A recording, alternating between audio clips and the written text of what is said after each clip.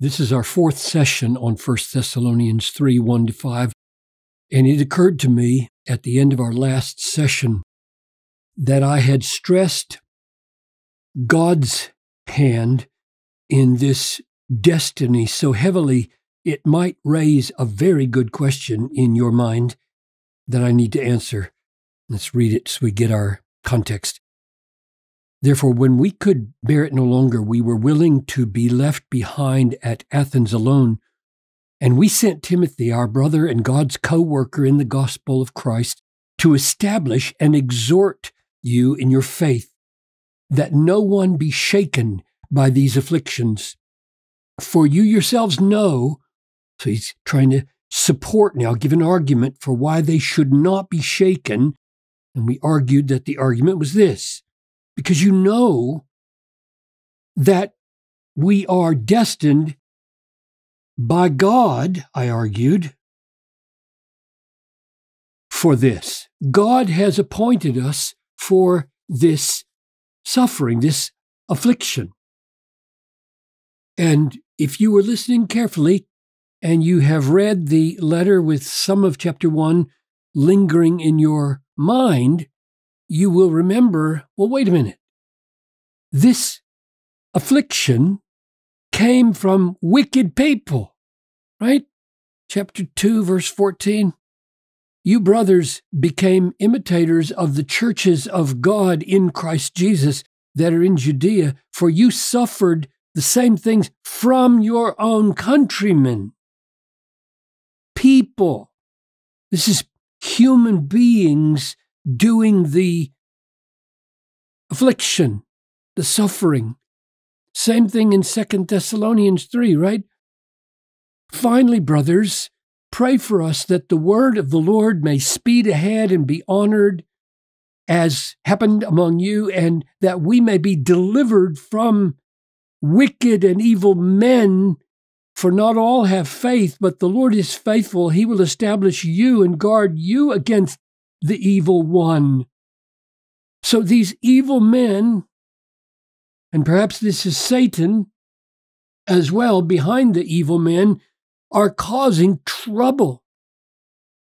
In fact, Paul is very aware, remember, of the opposition of Satan when he said in 1 Thessalonians 2:17, we wanted to come to you, I, Paul, again and again, but Satan hindered us. So when I said last time, you yourselves know that we are destined by God for this, you might have legitimately raised your hand and said, Paul believes that this suffering and affliction is coming from wicked people and from Satan. So how can it be from God? God's not wicked. God doesn't sin. God is not satanic. So, Father, as we try to briefly address this important question that is raised repeatedly in the Bible, your sovereign, providential rule over the actions of sinful men and satanic activity, grant us to regard you as holy and pure and righteous and utterly sinless. Forbid that we would ever indict you with sin or evil or wickedness, and grant that we would not in any way belittle or diminish your sovereign power over all forces, including sinful men and Satan. Oh, for understanding, Lord, that we might not be shaken in our troubles. I ask this in Jesus' name. Amen. So, what are we to make of the fact that God, I don't withdraw anything I said from last time, this is God's destiny here. He's the one, according to 2 Thessalonians that we saw, has shown that the purpose of these afflictions is that they might be counted worthy of the kingdom for which they are suffering, and they are God's righteous decision, his righteous judgment, not a condemning judgment, but a sanctifying judgment from God. And yet, sinful men are causing the afflictions, and Satan is involved in causing the afflictions. Consider Acts chapter 4, I think probably the most important passage in the Bible with regard to an explicit statement about God's sovereign rule over sinful activity without himself being a sinner. Truly, in this city, Jerusalem, there were gathered together against your holy servant Jesus. So they're praying this prayer, the early church. There were gathered together against Jesus, whom you anointed. And then he lists 4 enemies that came together to see Jesus killed. Herod and Pontius Pilate, 1, 2. Along with the Gentiles, that would be like the soldiers who were involved in beating him and mocking him and nailing him to the cross. And the peoples of Israel, all the Jewish involvement, crying, crucify him, crucify him. And all these actors, these human actors, were gathered together to do whatever your hand and your plan had predestined to take place. Now, the Bible is crystal clear that God's hand never sins. God never acts in unrighteousness. He never acts in foolishness. He never contradicts the holiness of his nature. That's one thing the Bible affirms over and over. And the Bible also says that his plan and his hand predestined the murder of his son. That's the gospel. If God didn't do it, there's no gospel in it. If it was just a random act of evil Herod and evil Pilate and evil Gentiles and evil Israel, if it's just a random lack of justice that just overcame an innocent man and put him to death, then there is no good news. There is no substitutionary atonement. There is no design of God to remove his wrath and close hell and open heaven and forgive sin and give eternal joy. That's all bunk unless God ordained the murder of his son. And if he can ordain or destine, that's the word we have back here, destine the murder of his son and not be a sinner, then it is not a problem. It's a less problem for him to destine the afflictions of the Thessalonians, who were in fact afflicted by sinful human beings and sinful Satan.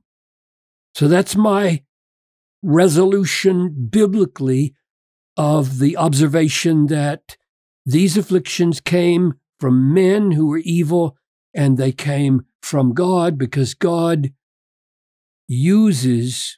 governs Satan and sinful men in the sanctifying of his people. Let me give you one last illustration of this from 2 Corinthians chapter 12.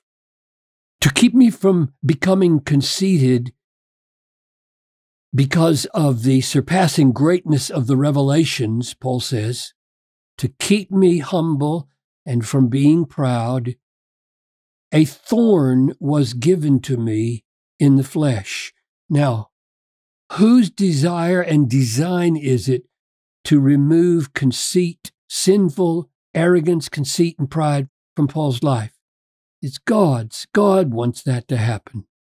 So this is a thorn given by God because it is sanctifying.